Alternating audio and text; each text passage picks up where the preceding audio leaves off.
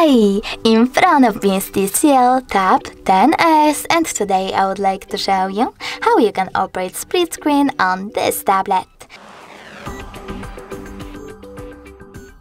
You need to begin by accessing one of your apps like Play Store and clicking on this button with 3 lines. Now hold your app and swipe it to the top left corner. Then let go and tap on the other app, for example Chrome. As you can see now, I can use both of them at the same time.